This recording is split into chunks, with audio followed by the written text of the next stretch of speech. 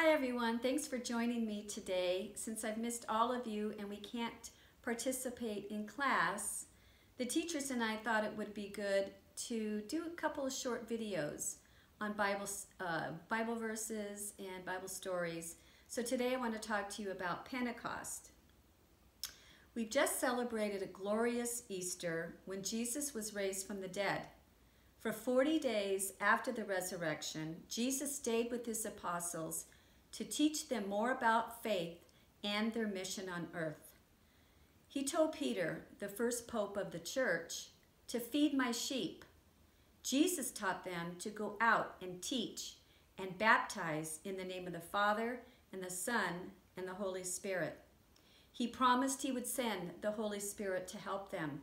Jesus and God the Father sent the Holy Spirit on Pentecost. After Jesus rose up to heaven on the day of the Ascension, the apostles prayed and waited with Mary, Jesus' mother. 10 days later, a strong wind suddenly swept through the house that they were in. A bright flame of fire appeared over each of them.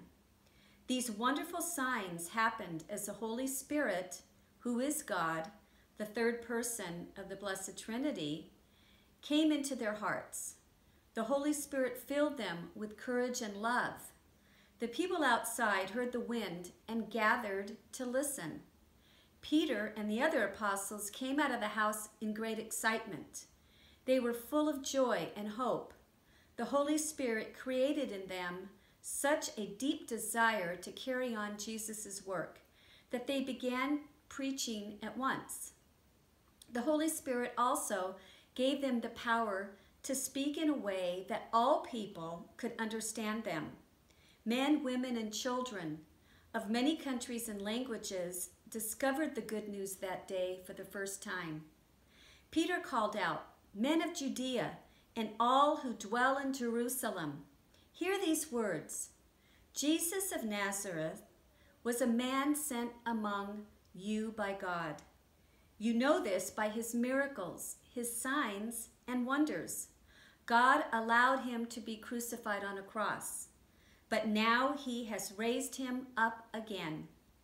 We have seen him, and now from heaven he has poured out the Holy Spirit as his Father promised."